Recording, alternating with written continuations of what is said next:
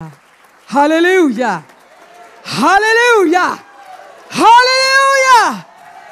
Jesus be magnified in this place. Hallelujah. Hallelujah. Hallelujah. Hallelujah. Hallelujah. Hallelujah. Hallelujah. Let the redeemed of the Lord say so. Hallelujah. Hallelujah. Hallelujah. Thank you, Jesus. Hallelujah. Hallelujah. Hallelujah. You may be seated in the presence of the Lord. Hallelujah. We give honor to God today, and we thank Him for who He is and for all that He has done, for what He is doing, and even for what He is yet getting ready to do. He's already done some great things. Amen. But it's not over yet. Hallelujah. And we thank God because He knows who's here. And if you came hungry and expecting, God is here to meet you at your need. Hallelujah. Hallelujah. Hallelujah. Bless the name of the Lord. And we give God glory and we thank Him because He's a mighty God. Amen. And He is the everlasting Father. And He is the Prince of Peace. So if you're in need of peace today, you're in the right place because God is peace that lasted. It's everlasting. It's everlasting. God's peace can be brought down by no one. As I was thinking, I was listening to Pastor. Amen. Thank God for Pastor. God bless you, Pastor Bryant. God bless you, sir. God bless you. Amen. And his wife, First Lady, God bless you. They're one. God bless you, First Lady. God bless you. Amen. We love you all. Amen. And we thank God for being back. Amen. In His presence and being back here. And it has been a blessed time in the Lord. And we are so grateful to God for what He is doing. Amen. As I was sitting there, I was just kind of thinking about it. And I didn't realize, I guess, that it was 9/11 until we started seeing the different things. And I thought back and I said, my God, that's right. Today is 9/11. And as I began to think about the things that were happening, I was remembering where I was when that occurred. Amen. I was working in an office, amen, in a big company, for a big company there in Atlanta. And I was working for presidents and vice presidents, and I was sitting in my office at my desk, and when someone first talked about, because we, were connected to a lot of that, because we were connected to the transportation and the travel industry, the word first came to us. We were one of the first ones that heard it about how there was a plane flying around that first building. And so when we got the warning, we all turned up and we kicked it up on our internet, on our computers live. And we were watching it, and I was sitting there saying, what is this plane doing? Flying around, and the next thing we knew, it crashed into the building. And I remember everyone across the whole building began to scream. And I thought, my God, and then there was a panic. Because then we were thinking, was there multiple planes flying in different places? And we know Atlanta is one of the targets, as well as Washington, D.C., and quite a few others. Our enemies have places that are specifically targets that they will plan to attack if they plan to attack our country. And I sat there, and I remember beginning to pray. And as I sat there and they watched the other plane begin to fly around, and I thought, surely that's not going to hit too. And then when that plane went in, I don't know if any of you were watching it. We were watching it.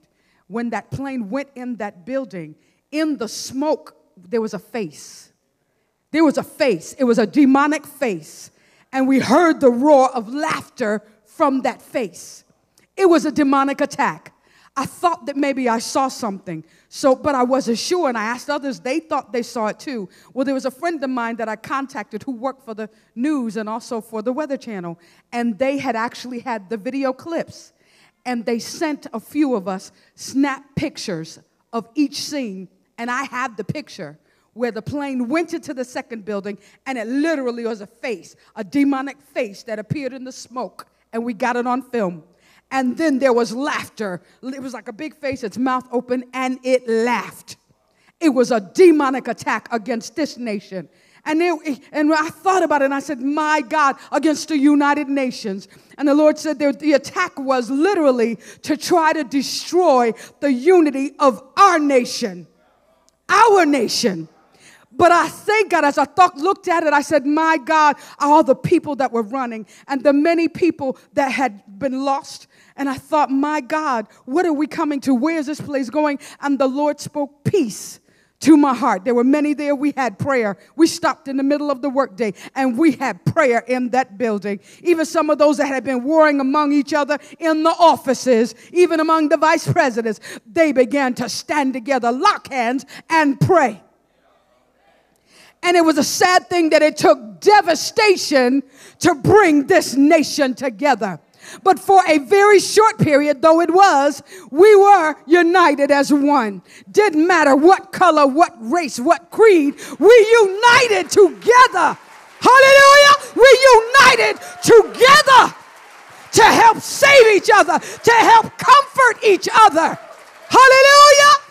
Hallelujah. There was no division, no ism, nor schisms. People's lives were at stake. Hallelujah. And many lost. So when it came down to the comforting and the bearing, everybody embraced each other. And I thought, my God, does people see, do they understand what happened here? And for quite a little while after that, the nation stood together. But then it took maybe a few more years after that, that people began to wander back into their own little separated, segregated corners. And then these last 5 years, we've almost forgotten what happened at 9/11. We talk about it, but here we are as a nation beginning to be divided again. Isms and schisms, not understanding that we are American despite the color of our skin, despite the race, despite the creed, despite how we were born. We are Americans. We were born here. We were raised here. This is our country.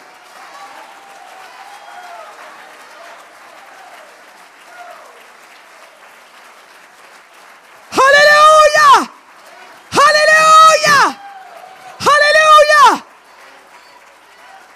This nation was built on the foundation of God.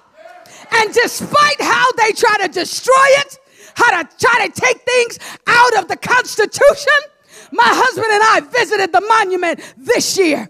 And as I stood there and looked at that monument, I said, each one of the presidents and the candidate need to come and stand at the base of this monument so they can remember and also be reminded what this nation was built on.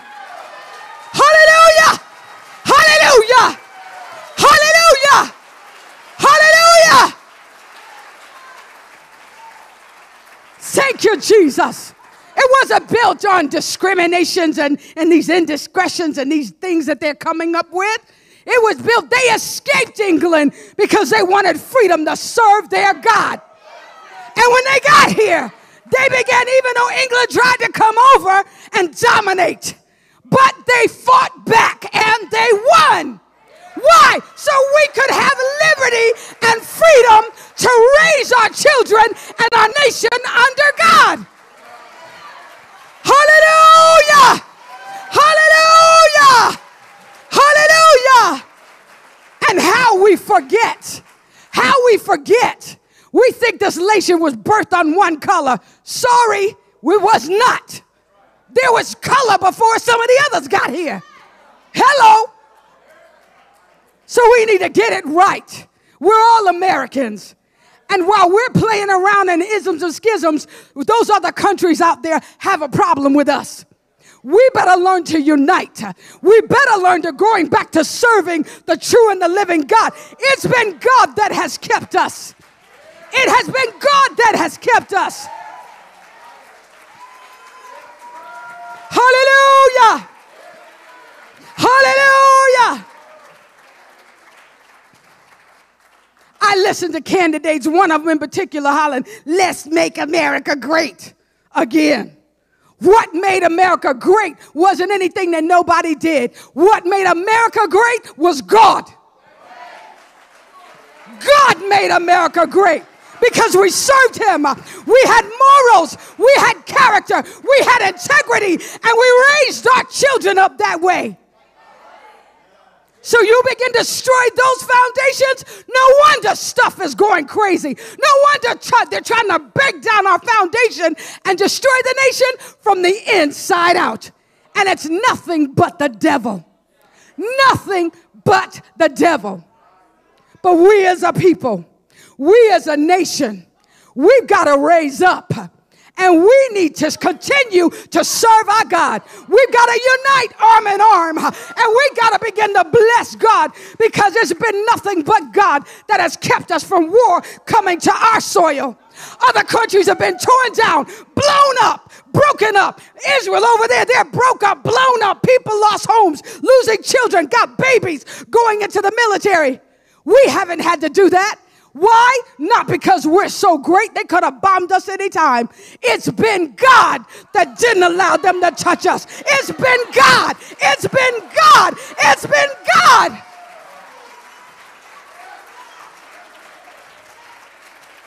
Hallelujah. Hallelujah. Hallelujah. Hallelujah. So we better act like we know and stop trying to kill each other. That's what some of the folks want us to do. Kill each other. Fight about crazy stuff. Really and truly, thank you.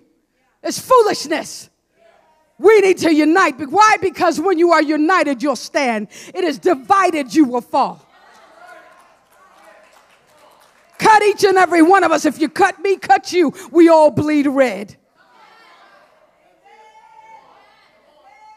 Hallelujah. Hallelujah. That's why I don't care about color or race. Actually, if you check our genealogy, check everybody's blood, folks are getting their blood analyzed. You're finding out that some of us have every kind of race in us. Don't matter what color you are, you got a piece of me in you too. Hello. Hallelujah. There is no pure race. There is no pure race. There is no pure race. We are all God's children. And the pure blood that we got is the blood of Jesus. That's what's pure. That's what's pure. That's what's pure. That is what's pure. Hallelujah. Hallelujah. Hallelujah. The blood of Jesus that washes us, that cleanses us. It is the blood of Jesus that makes us anything. It is the blood of Jesus that can change the hearts of the man. Blood of Jesus. Hallelujah. And I thank God for his blood, because his blood washes, it cleanses, it heals, it reaches, it reaches back from the 42 generations further on back, and then come here now, and it's still covering us. It's God's blood. Hallelujah. And I bless God for it. Hallelujah. I was thinking about, oh, bless your name, Jesus. Bless your name, Jesus. Hallelujah. I was thinking about one of the stories, and there were many stories about the survivors and how they survived. And there were some who were going to work that day and for some reason or another didn't make it. And there was one in particular that stood out that I heard, and I thought, oh my God. The woman said, you know, I was getting up that morning, and she said I was heading to work, as she worked in the building that went down. And she said, as I was getting dressed, she said, my nose began to bleed. She said, and I thought at first I could stop it, started putting tissue up in my nose. And she said, the blood started getting heavier and heavier. And she said, and I looked down, and she said, my clothes were covered with blood. And she said, I said, oh my God, I can't go to work today. And as she stayed home, she said a little while later, she looked on her TV. And as she looked on the TV, she said, then she saw the buildings going down. She said she screamed and thought, oh my God, I would have been in that building. I would have been dead and gone. But she said, you know what? And then they asked her later, they said, how is it that you survived? You were supposed to have been at work. What is it that saved you? She said, it was the blood that saved me. She said, I was covered with blood. It was the blood that saved me. Hallelujah. Hallelujah. Hallelujah. Hallelujah. Hallelujah. God is amazing. God is a mighty God. And God's been having mercy upon America. Why? Because America is not all bad. America is not all contaminated. There's a lot of mess here. There is a lot of mess here. But at the end of the day, God still has a people in America who are serving him. God still has a people in America who are crying out, who are living for him, who are serving him. God has a people who love him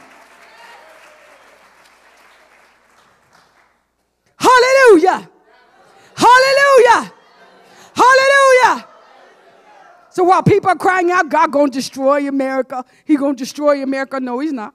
Yeah, he going to punish the ones that are doing what they do. Amen. But he will save his people. He going to cover us. He going to protect us. Why? Because we haven't turned our back on him. We still serve him. We still love him. And we as churches have to unite because we got just as much divisions and isms and schisms, even in apostolics, from one nation to the other. One side is a black organization and that side is a white organization. We are all children of God. We've got to unite. Unite. Unite. We got one God. We only got one God. He's not a black God. He's not a white God. He's not a Mexican God. He is God. Hallelujah. And don't believe the pictures that you see. I know y'all got pictures that got colors on them. And different ones color them according to your race. Hello?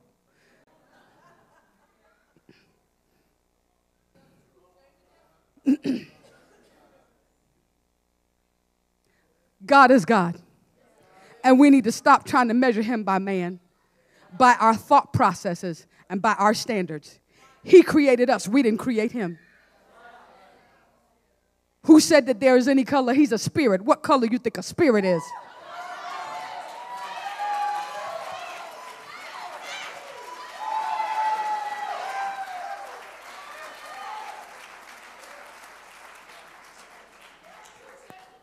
He said he's light. What color is light? Light actually is comprised of all the colors of the rainbow. Hello. He's light. He's light. He's life. He is the word. What color is the word? What color is the word? We got to get off of this stuff. And we've got to get in God. Get our mindsets right. Get our hearts right. Because we're not serving God and we got mess in our hearts for each other. Get it right. Get your heart right. Get your minds right. We're going to serve God. Let's serve him for real. Let's lock arm and arm, neck and neck, and serve our God for real. Hello. Hallelujah. Hallelujah. Hallelujah. Hallelujah. I think there's nothing more beautiful when people can unite and just love one another and just love one another and be concerned about each other. You see one down, don't matter who they are, what they are, where they came from, you love on them. Why? Because they're your sister and your brother. That's what we've got to do. That's what we got to go back to. That's who we are. Hallelujah. And I believe it with all my heart. Because that's what God would have us to do. So I'm thanking God for America. And I'm asking God to have mercy on us. Amen. In our foolishness. That we will come to a right mindset and understand that we are nothing but clay. Dirt rolled up with air and breath blown into us. He created us and not we ourselves. And therefore there's none that's greater than the other. And we need to all shift our eyes and look to him. He is the author and the finisher of our faith. And if we will all focus on him, hallelujah, because that's what our Congress and our Constitution was built on, focusing on him, then we'll be great. Then we'll be great. This nation will be great because we will be one nation with one mind, one spirit, and one God. Absolutely. One God. Hallelujah. That's what will make us great. In Jesus' name. Hallelujah. Hallelujah.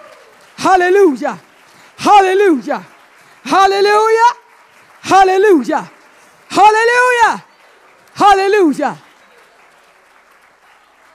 Not lies and deceptions and deceits because I want to get in an office.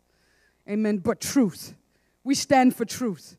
And I bless God for that. So when I think today of 9/11, I think of the nation that God created us to be. And my prayer is that God will not have to have another devastation to come in order for us to unite as one. That it won't even take that. It shouldn't have to take another devastation in order for us to unite together, to love one another.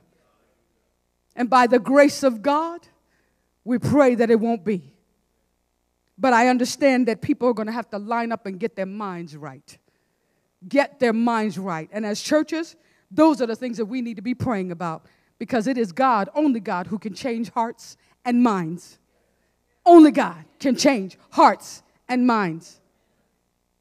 And then the other thing is, we in the church, we need some hearts and minds changed as well, because we are the examples of God that they are seeing. And some of us are coming into agreement with some of them. So we've got to show them. We're the examples. We've got to show them. And if we demonstrate it on our jobs, in the schools, we stop making the differences. Hello.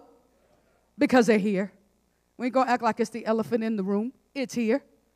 But we've got to cut it out and get it right. Get our hearts right. Get our minds right. I don't care how you were raised. Don't care what you thought, what your parents said. They were wrong. They were wrong. They were wrong. Don't care if it's a tradition.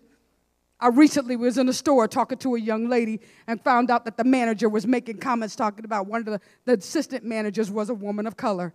And she had made the comment that any monkey can keep numbers. I said, Father God, in the name of Jesus, that shouldn't be. That's foolishness. It's demonic. How dare you? None of us are a monkey. I don't think you see no tail flicking off from under anybody.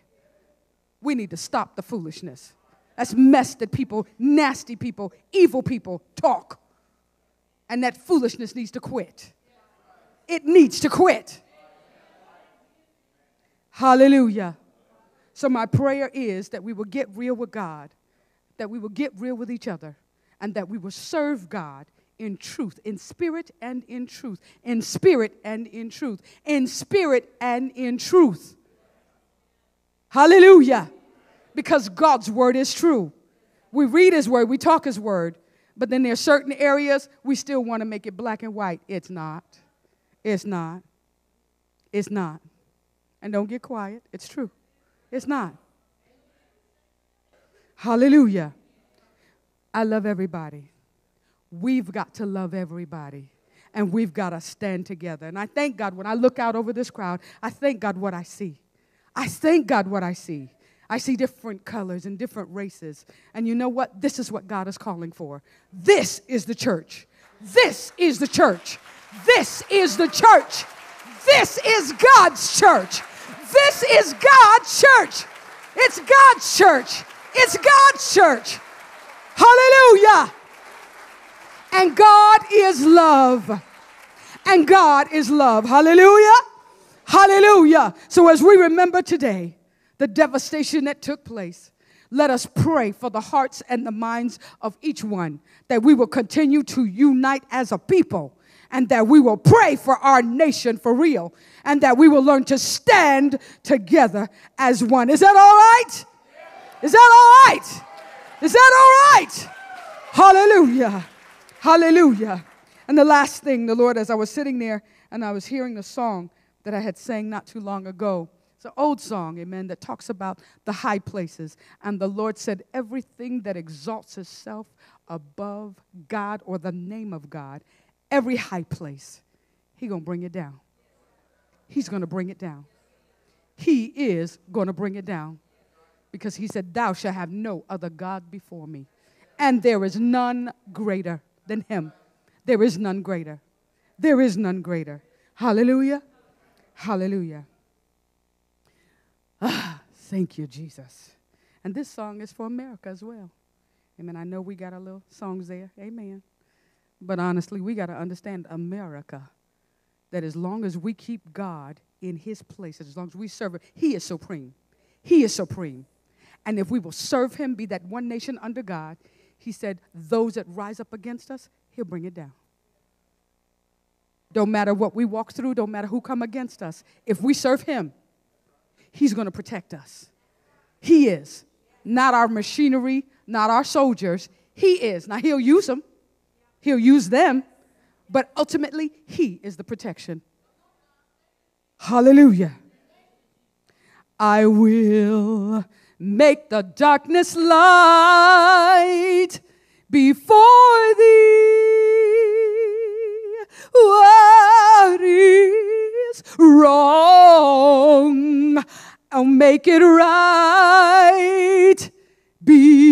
before thee. All thy battles I will fight before thee, and the high places God said I'll bring them down. When Father, I thank you. I will make the darkness light. I don't want to get ahead of myself. Before thee, all thy battles I will fight before thee.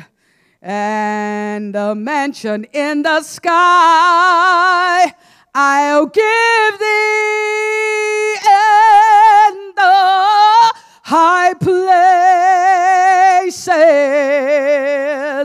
God said I'll bring it down. For when thou walkest by the way,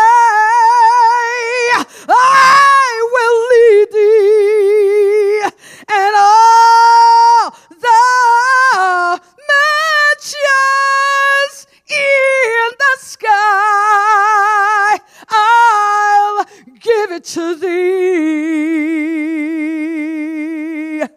Oh, and I'll always protect thee, and the high places God said I'll bring it down. With an everlasting love I'll love thee, though with trials deep and strong I'll prove thee. And there's nothing that can hurt or defeat thee, and the high places, and the high places God said I'll bring them down. For when thou walkest by the way, I will lead thee, and on the fatness of the land I'll feed thee, and the mansions in the sky I will give thee, and the high places, and the high places, and the high places God said I'll bring them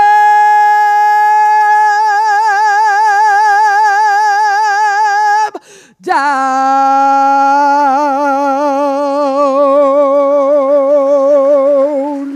Hallelujah, Jesus. Hallelujah. Give God some glory. He's the King of Kings.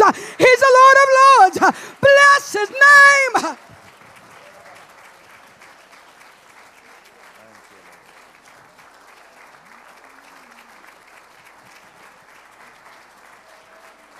Let's get our Bibles. We are in the Song of Solomon, chapter 4, verse 3 and 4. Song of Solomon, chapter 4, verse 3 and 4. We give honor to the presence of the Lord that is so graciously with us. We want to thank God for Pastor and Sister Brian, and thank God for all of you. Thank God for my lovely anointed wife, all of you, the people of God that are here today. Let's allow the Lord to speak to us a little further for a few more moments. Song of Solomon, chapter 4, verse 3, verse 4, and chapter 4, verse 3 and verse 4. You're in chapter 3. We're in chapter 4, verse 3 and 4. The man speaking of the woman says, "Thy lips are like a thread of scarlet. Thy speech is comely. Thy tempers are like a piece of pomegranate within thy locks." Verse 4. Thy neck is like the Tower of David, builded for an armory, whereon there hangs 1,000 bucklers, all shields of mighty men. I just want to speak to you for a few moments on this subject. The love affair causes the warfare. The love affair causes the warfare. Would you lift your hands and ask the Lord to speak right now? Father, strengthen us that we may hear your word. Speak to us in our minds and in our spirits. Deal with our concepts and help us to think like you. We thank you for transformation. In Jesus' name we pray. Amen. God bless you. Thank you as you're seated. The Lord just began to talk to me saying, I want to change your concepts on how you're thinking about battle. Throughout this weekend, there has been a theme of this is war. And I believe that theme is still appropriate even for these services. And so the Lord began to speak to me and said, I want to change your mindset for the reason why there is war. The purpose of war is not simply to conquer. The purpose of war actually originated because of the love affair. It is warfare first started in heaven, and it started because God created angels or beings to worship. Worship is a type of love. In fact, it comes into the fullness of love. And so because of that, warfare broke out. Now, the reason why you're fought, the reason why I am fought, is because of the love affair. It is because God actually created us for the purpose of entering into intimate relationship with us. Intimacy, into me see. God created us for that purpose and actually designed us so that we are appealing to him. You say, why does God so deal with us? It is because he actually designed us this way, that we would be appealing to him. As a result of this, because the enemy was kicked out of heaven, therefore God said the enemy wants revenge against him. And in order to hurt our hearts, or to hurt really God's heart, the enemy goes after us because we are the apple of God's eye. When you understand that, then you also recognize that the reason why God wants you to fight so hard is because he wants you to preserve the love affair that he originated. And when you recognize that the purpose of the warfare is not just simply so you can be delivered or so you can be made better, the purpose of the warfare is so that you can preserve the love affair that God fought to first give you. Calvary was more than just getting rid of your sins. Calvary was taking care of what blocked the way between God and you. It interfered with the love affair. And so if you notice something, and this is what's so amazing about the Song of Solomon, when the woman describes the man, which typifies the man, typifies God, the woman typifies God's lover, the church. She never really describes him as a warrior. But when the man describes the woman, as what we just read, he says, you look like armor. Because the church was made to fight.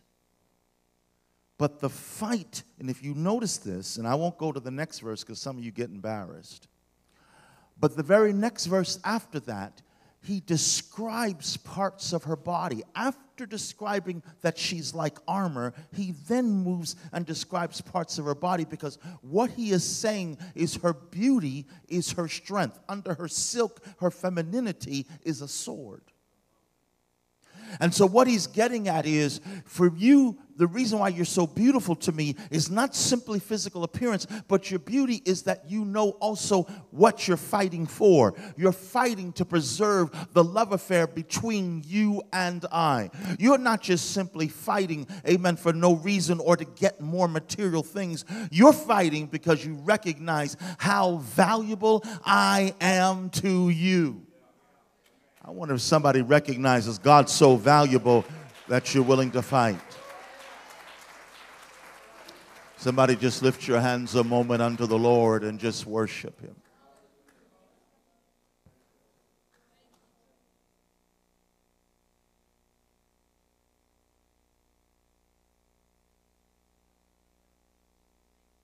Thank you, Jesus. Thank you, Jesus. Thank you, Jesus. Thank you, Jesus. It is not that we don't have problems or difficulties. We do. Why does God allow us to have problems and difficulties? As Jesus died on the cross and proved that you were worth the fight. So in everyday lives and problems, you are fighting to overcome, to prove that he is worth it in order to have relationship with him. It is not simply about trying to gain the American dream of a new house and a car and so many children, whatever 2.2 children are. But it's God's dream that you would fight to know who he is, and you would fight to have relationship, and you would declare to your enemy, no matter what you do, I will love the Lord with all of my heart, with all of my soul, with all of my mind, and with all of my strength. Would you stand to your feet right now? Lift your hands to the Lord, and would you just ask him to help you to love him? Let my love affair cause me to fight. Let, because I love you so much, I'll fight through depression. I'll fight through fears. I'll fight through worry. I'll fight through debt. I'll fight through difficulties. Because I'm in love with you. Don't let me be so caught up with my grandchildren, so caught up with my children, so caught up with my job, so caught up with my spouse, so caught up with the events of the world that I am distracted from the love affair. The Lord is calling people into this love affair. It begins by repentance in Jesus' name. And also baptism in Jesus' name. Praise and worship team as you're coming right now. God is calling for people that will take on his name in marriage, that will be filled with the gift of the Holy Ghost, and that will say, I want to live for you that has died for me because I love you. God is wanting people that will say yes to an intimate love relationship, who are simply not trying to follow rules, but who are trying to follow relationship. I do what I do because I love you, because I want to please you, not because it's some particular rule. And if I don't dress a certain way or talk a certain way or do a certain thing, then I violated the rules. I dress the way I dress because I dress this way to please you. I talk the way I talk because I talk this way, God, to please you. I fight my own flesh and my own desires because I want to please you. I wonder, does anybody understand? Salvation is about a love affair. And because of that love affair, that's why we have war. Because anything worth having is worth fighting for. God's calling first and foremost for those of you that want salvation. You want to come deeper into this love affair, and you want to know your God as never before. God is also calling for people that have already been saved. You've already been baptized in Jesus' name. You've already been filled with the Holy Ghost. but you recognize you have become distracted from this love affair. Distracted by your own mourning over your losses. You're so mourning over the things and the people that you have lost until you're getting distracted over the love affair. You recognize that you're being so pulled, your attention in so many different ways, until you're not really focusing on He that loves you. And God said, I'm calling you to come back to the love affair. Remember why you're alive. Remember why I call you to fight. It's so that you may have relationship with me. Come on, this altar is open to you right now as you sing what the Lord has given you. Falling in love with Jesus. Falling in love with Jesus. Falling in love with Jesus is the best thing I've ever done. Come straight up. Come on, you're blocking people that want to come. Come on, straight up. Come on. Falling in love. There's people behind you that want to come. Falling in love with Jesus. Falling in love with Jesus is the best thing I've ever done. 'Cause in His arms I feel protected. In His arms, never disconnected. In His arms, I feel protected. There's no place I'd rather be. Come on, falling in love.